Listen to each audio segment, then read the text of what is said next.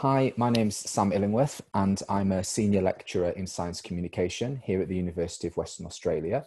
And UWA would like to welcome you all to our first session of this webinar series, which we have called Science Exchange. So without further ado, I'd like to introduce our first speaker. Dr. Talitha Santini is a Senior Lecturer in Environmental Science in the School of Agriculture and Environment at the University of Western Australia. She's a soil scientist by training, and her research interests include environmental rehabilitation, geochemistry, microbiology, and mineral processing. Her mining industry research over the last decade has been supported by partnerships with BHP, Rio Tinto, South 32, Newmont, AngloGold Ashanti, Alcoa, and the International Aluminium Institute, among others, delivering rapid, low-cost strategies for tailings and wastewater reclamation and reuse to improve environmental management.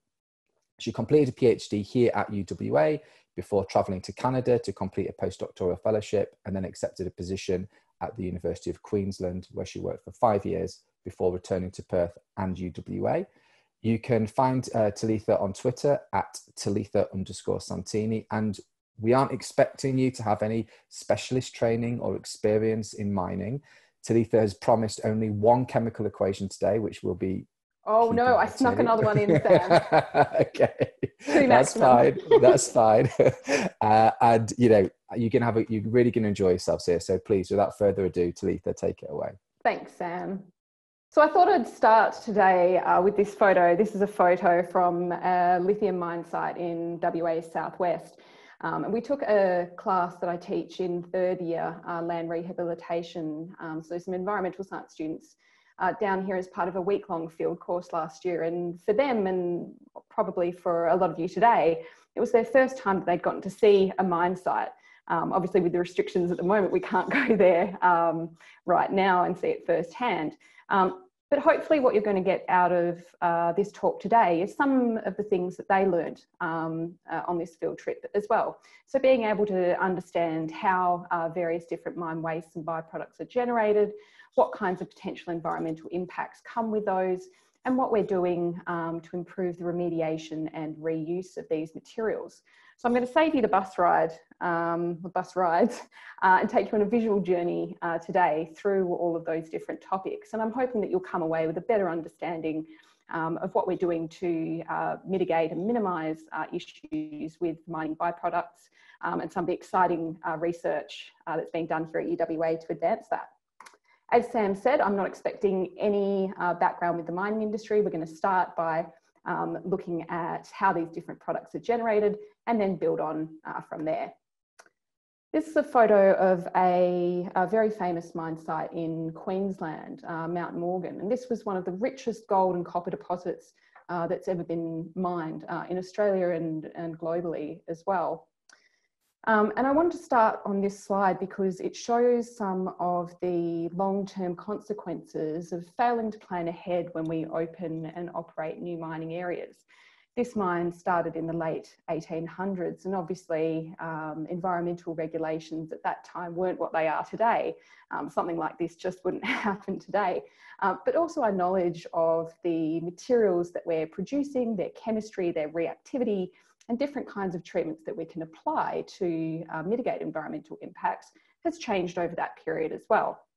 And unfortunately, this site is not the only one worldwide. We continue to extract and refine various different mineral resources every year.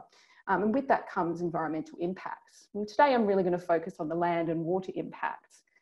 So mining and quarrying activities have disturbed about 0.3% of Earth's ice-free land surface area, and that equates to around 400,000 square kilometres.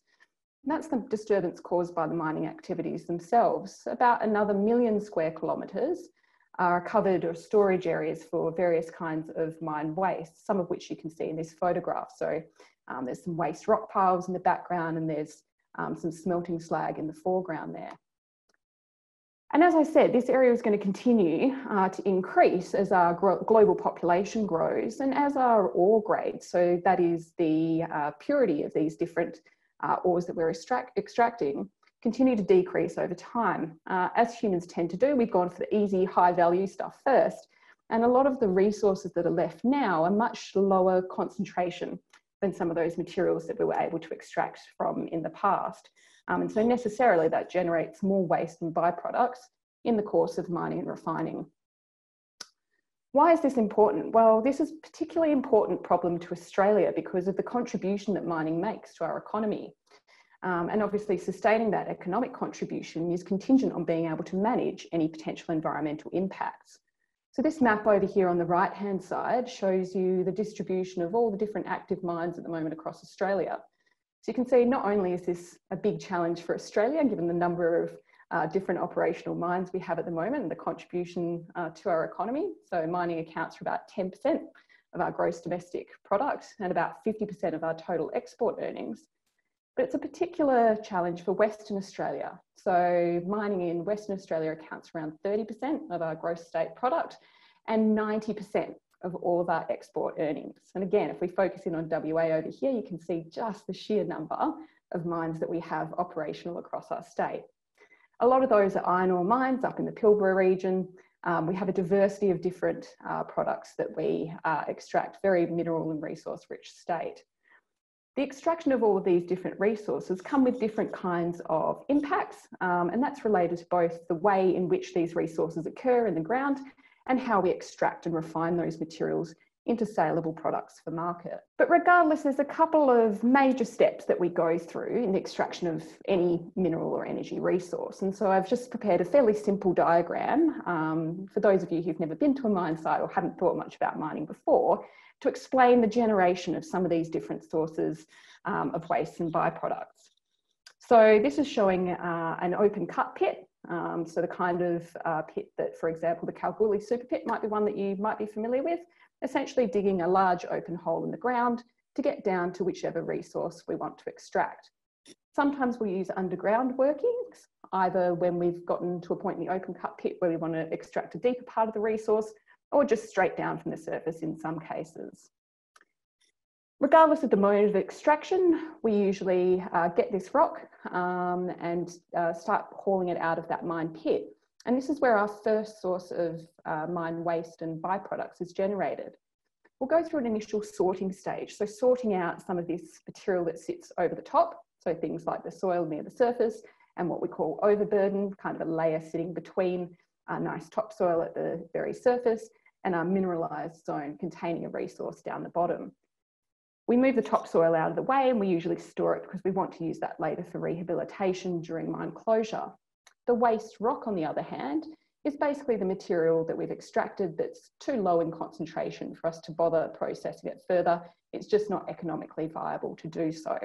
Some photos of what this looks like. This is a coal mine site in the UK. And so you can see here what an open cut pit can look like, a larger zoomed out image at the top. And you can see this topsoil layer, that nice brownie coloured material at the surface, which is supporting that nice bit of forest in the background.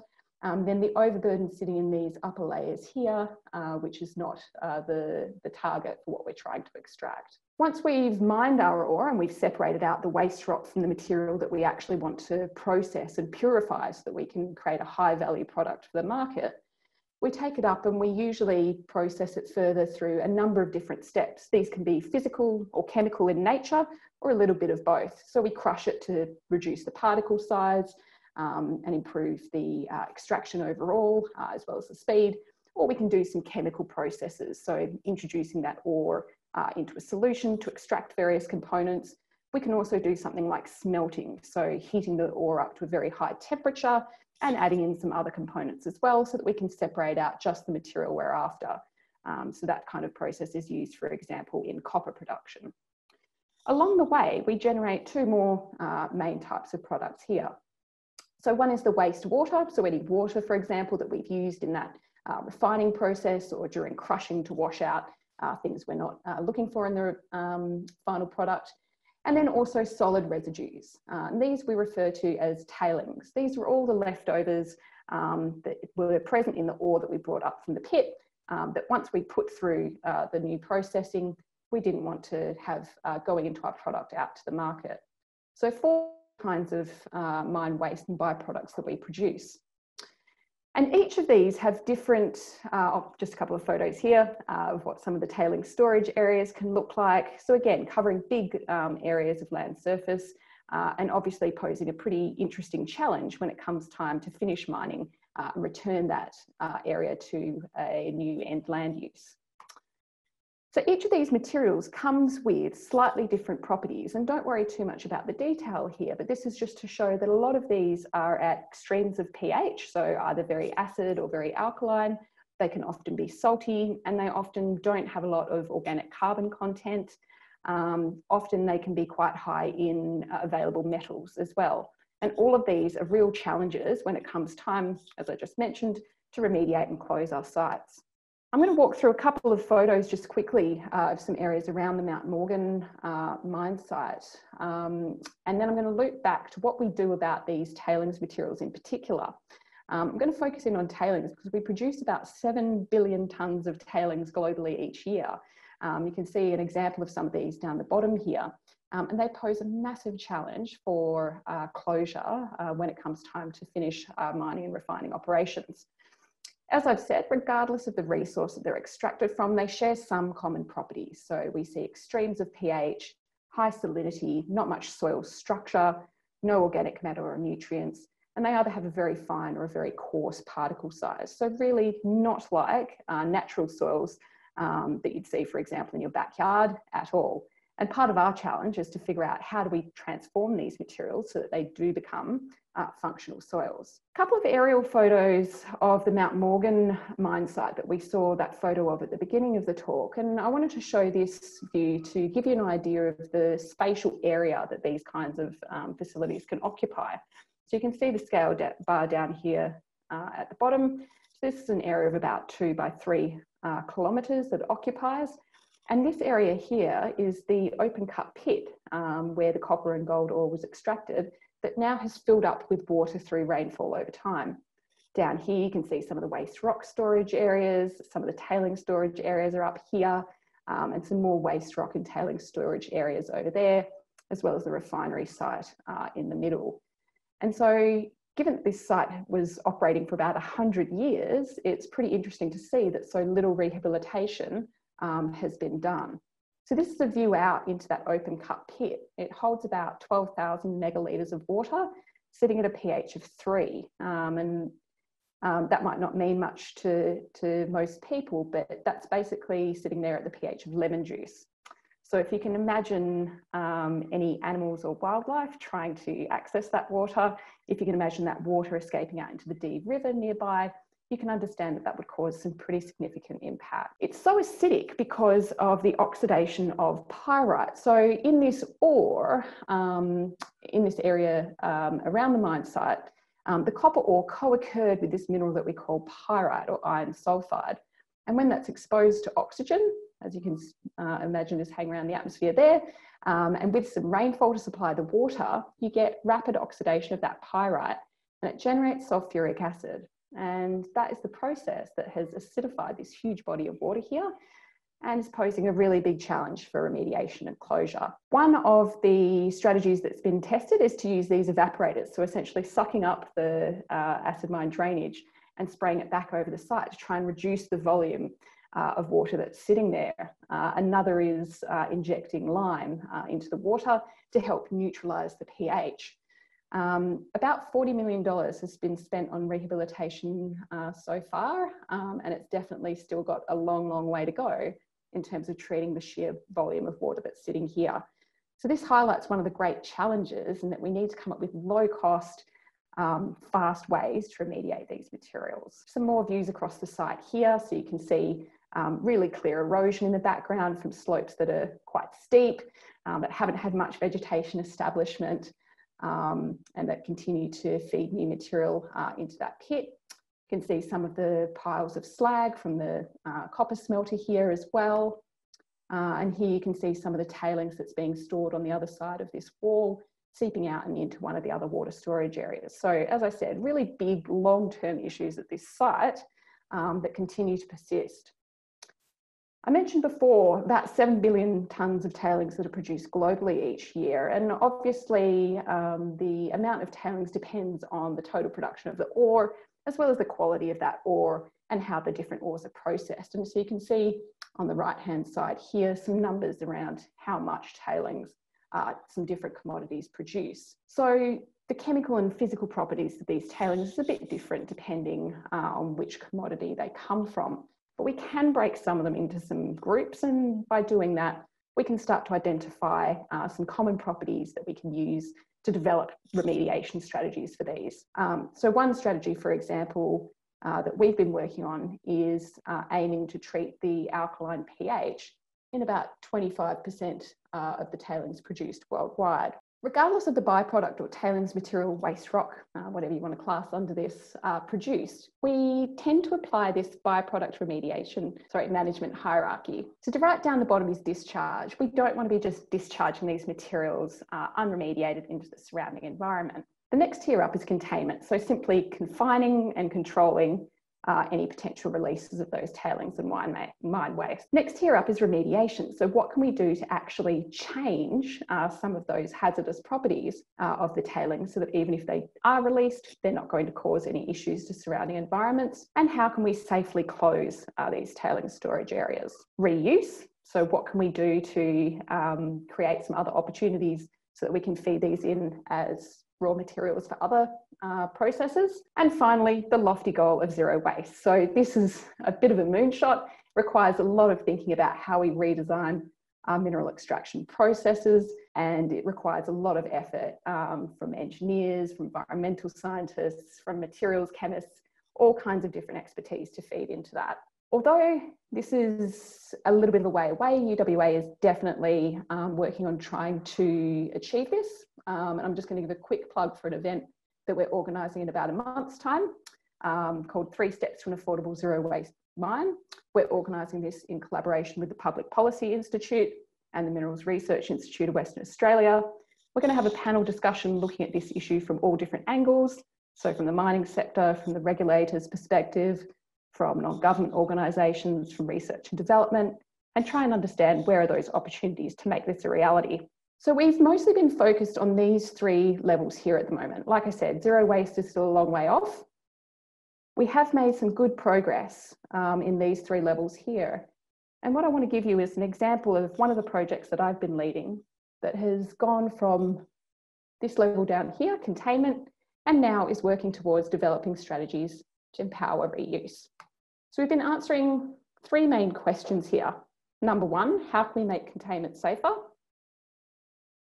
Number 2, how can we make remediation faster, cheaper, and achieve better post-closure outcomes?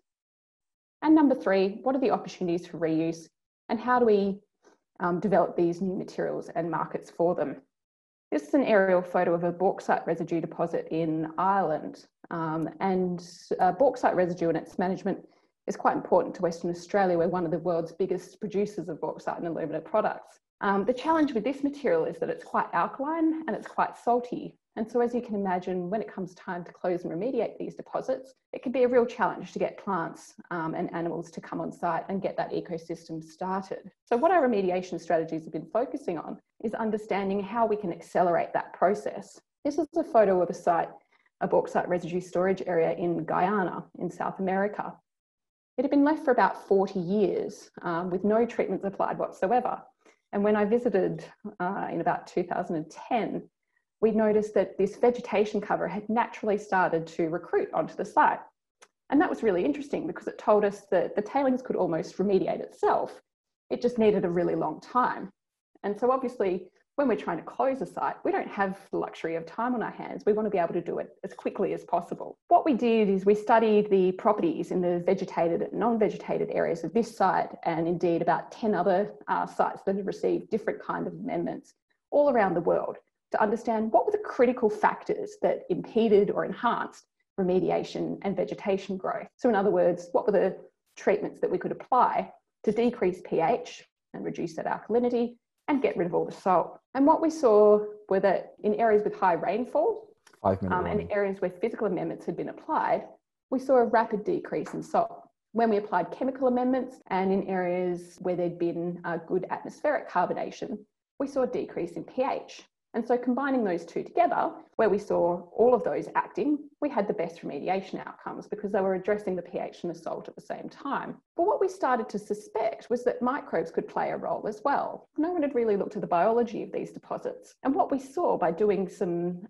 work at another set of sites and starting to characterise the microbial community was that, in fact, we saw hints that microbes were helping to neutralise pH very rapidly by using organic matter that had been supplied. There was also some evidence that they could help fixing the carbon dioxide and reducing pH as well. And so based on that observation, we set about a package of work designed to essentially generate acids in situ with those microbes. Now, for those of you who are familiar with the beer brewing process, this is pretty much it, right? You feed them some glucose, you feed the yeast some glucose, and they produce ethanol and carbon dioxide. The process that we tried to do here is more or less similar, except we want them to produce acid rather than the alcohol. And by adding a little bit of soil, by giving them some glucose as their food source, and introducing all that into the bauxite residue, we were able to come up with a treatment that rapidly decreased the pH of this material. We could also see physical changes. So you notice this suspension before the treatment and after the treatment, you can see how clear that solution has become. And that's because all those fine particles have agglomerated and dropped out of solution. We've improved the structure as well. After we'd tested that at the lab in little vials containing about 3 or 4 grams of the bauxite residue, we started to scale up. So the first scale up was to glasshouse, where we neutralised about 30 kilos of bauxite residue at a time. And what we did here is we tested this microbial treatment as a way of producing the acids and carbon dioxide with some of the other treatments that we'd seen in that previous fieldwork that enhanced remediation as well. So adding organic matter, adding irrigation to simulate the higher rainfall environments, using tillage to create structure and help with leaching, and adding gypsum as well to stabilise the structure and decrease pH. And this combination was a highly successful approach for driving rapid pH neutralisation as well as salt removal through leaching from this material. From these glasshouse trials, we've now set up a medium-scale field trial here in Western Australia, and we continue to work with the alumina companies to further develop this approach. Our next stage will be looking at putting plants on and how we can then build up the ecosystem complexity further from there. And what we're also considering as well is how this approach for remediation of tailings is going to potentially empower new reuse avenues as well. So at larger field scale, what we're considering is adding all of these amendments at the surface, mixing them in, and then periodically going back and harvesting the treated residue. By being very careful about which kinds of amendments we add into the residue, we could tailor the composition of this soil product and open up a whole new range of reuse opportunities. And what we would potentially be able to do would be treat a layer towards the top of a deposit, remove it, treat the next layer, remove it, and treat the next layer and remove it. And so in this way, the strategy that we've developed for remediation would actually empower reuse and removal of these tailings storage facilities over the long term. I'm just going to quickly showcase some other UWA research in this area that is part of this overall picture of improving environmental outcomes associated with mining.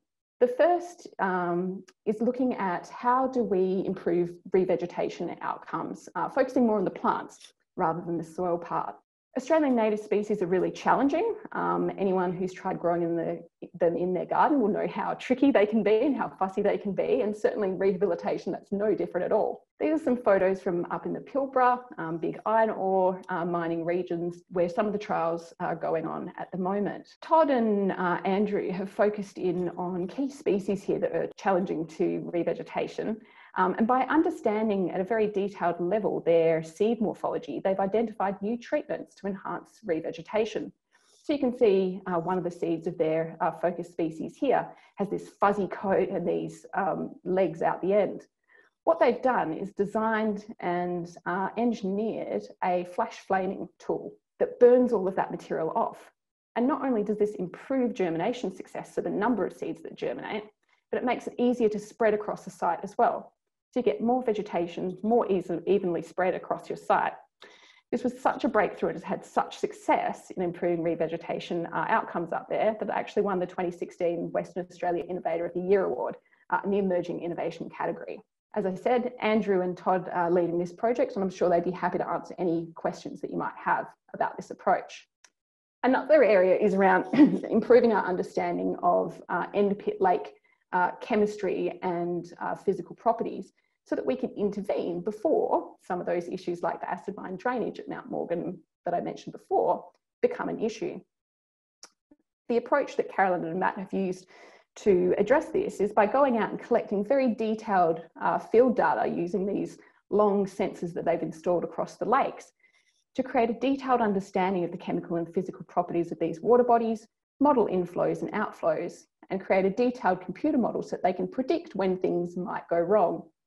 By being aware of when things might go wrong, they can then intervene before they do go wrong. Again, Carolyn and Matt leading this project, and I'm sure they'd be happy to answer any questions that you might have about that. Finally, completion criteria. So much like in football, we need to know where the goalposts are if we're going to actually score. Completion criteria in mining are talking about agreed standards or levels of performance which demonstrate the successful closure of a site. So during rehabilitation, we need to know what are the key targets that we want to hit so that we can wrap up our work here.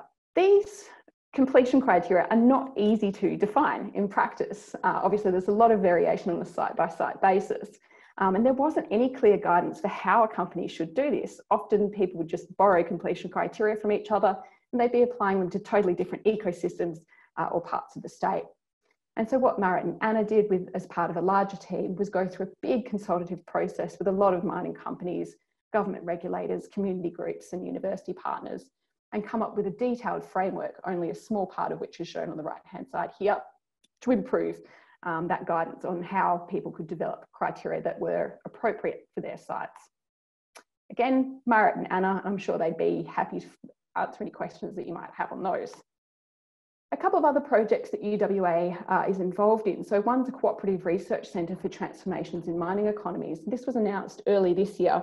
It's a 10-year partnership with $130 million of research support across all of these different partners being contributed. And this is really focused on figuring out how we can, early in the life of mine, be able to design strategies so that communities are left with positive economic and environmental legacies after mine closure. We're also involved in training the workforce of the future. So I mentioned that field trip right back at the start of my talk. These are some other photos from that trip. So going around various different sites in southwest Western Australia. We also try not only to get people to talk to the mine staff on site, who've been very generous in sharing their expertise with us. We get them to collect samples, both in the field and process samples in the lab, so that they have really detailed understanding of the kinds of materials that you find at mine sites and what can be done to remediate and reuse them. A quick plug for our Master of Environmental Science. We have an environmental rehabilitation specialisation within this program. And the specialisation itself is broad, so we look at urban, mining and other environments. But within that, there's a couple of units for any of you who might be interested in training and development opportunities that are particularly relevant to the mining industry. And of course, I'd be happy to take questions or emails from anyone who's interested in enrolling in those. And with that, I will wrap up and hand back to Sam to go through any Q&A. Again, anyone who's interested in coming along to that event, please register your interest at that email address. Thank you. That's great. Thank you so much, Talitha. That was such an interesting talk. We've had loads of questions come through. So I'm just going to pick a couple for you to get going with, if that's okay. Sure. This first question is from Fran, and this is something I was thinking of as well. So it's, how long does it take for waste material to become functional enough to support flora and fauna in that environment? That's a really good question. So like I said, in Guyana in South America, we were seeing that it took about 40 years, and that was in the do nothing case, right? We've seen similar sorts of timeframes for gold tailings. There was a nice study a while ago of some gold tailings in Canada. That took about 40 or 50 years before we were seeing some nice vegetation come onto site without any amendments. What we're trying to do here is compress that time frame to 5 years. If we can get it shorter than that, that would be fantastic. So far, we've had really good success with that treatment that I talked about for bauxite residue. We're definitely compressing the soils part of it to 1 to 2 years. And the next challenge is to then compress the vegetation and developing those more complex ecosystems into a 2 to 3 year time frame. Perfect. And yeah, just to remind everyone, if you want to ask questions, just use the Q&A function at the bottom of your Zoom window. Question here from John. So John says that zero waste is obviously an ideal, but if we were able to remediate and reuse everything instead, would that still have an observably positive impact on the local environment? Absolutely, yeah, especially if we're able to use strategies like the one that I discussed to draw down any reserves of those byproduct materials that we might have at mine sites and eventually remove them from the local landscape altogether. That would definitely be the ideal. If we can remediate and turn that part of the landscape with the byproducts still stored to a productive end land use, then that's definitely a great outcome as well. So I don't think, zero waste, although it's the ideal, isn't always necessary in order to have a positive post-mining outcome. No, absolutely. And a question here from Alicia, who says, does anything need to be done to maintain the topsoil while it is stored? Yes, there has been a lot of work done around topsoil management. In the earlier days of mining, people would not really think about it much at all and scrape it off and mix it with the overburden and, not give it any special treatment at all. And once people realised how valuable topsoil is as part of rehabilitation, it got treated much, much differently. So now what we do is we try to do a thing called direct return, which is obviously, as you go through your life of mine, you'll open up a larger and larger part of that resource. Often you'll have opportunities to progressively rehabilitate as you continue to mine as well. And so what direct return is when you open up a new part of the mine, you want to try and return that topsoil immediately to a part of the mine that's being rehabilitated. That's the ideal. If that can't be done, then we try to store topsoil for as short a time as possible because its quality does degrade quickly. Great. We've got loads of questions coming in. So another one here from Todd.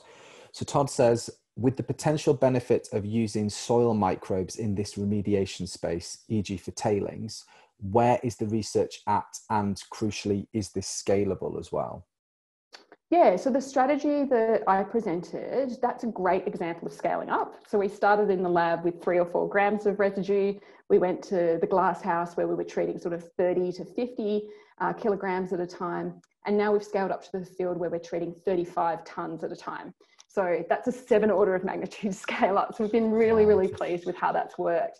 And that's not the only example either. There's some really nice examples of inoculation onto seeds that have been successfully scaled up from laboratory through glasshouse into the field as well. What was the second part of the question? It was just about that exact question about scale, which you answered. Yeah. Perfect. So another question here from Kylie. I think this is quite important. Do we need innovation in repurposing to enhance adaptation and value, or communication to educate more broadly?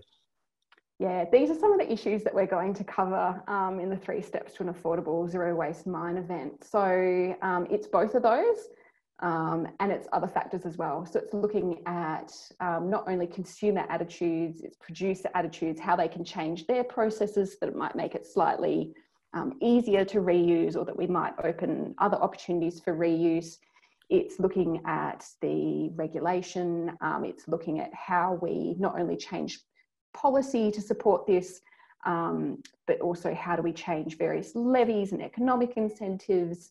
How do we address issues like freight? So that's a massive one, believe it or not. Trying to get these materials from where it's produced to where it could potentially be reused is really challenging. And some people have got great ideas about how we can backfill onto grain trains and things like that. So it's a whole bunch of different factors, and we're trying to figure out some solutions.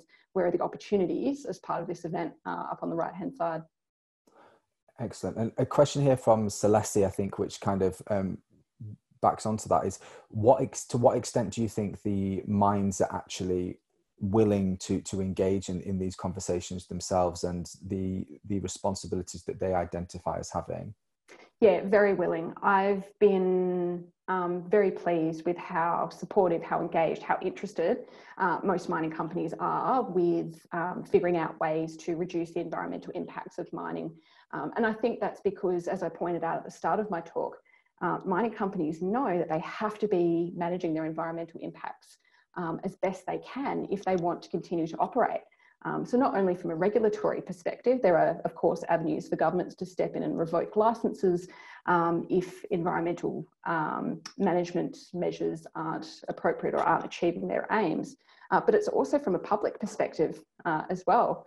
So when they know that their social licence to operate is so important, being welcomed as part of local communities who are often keeping an eye on those environmental impacts. So yeah, with that in mind, I've had very supportive interactions with mining companies on these topics. That's really good to know. I mean, I think you've definitely inspired some people to be thinking outside the box here. So a question here from Stephen on this issue of repurposing. The acidic lake was primarily acidified by the production of sulfuric acid. He thinks that's what you said. Yep, could this be used as a starting material to be used in the manufacture of fertilizers? And has anybody thought about doing this?